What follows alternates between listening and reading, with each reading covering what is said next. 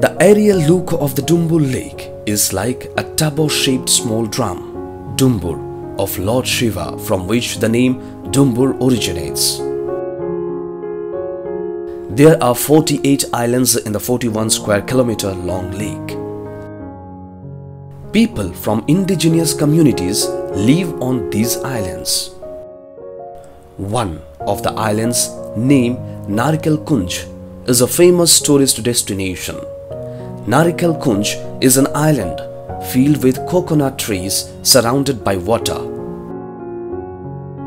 The place attracts tourists from far and wide and is ideal for boating.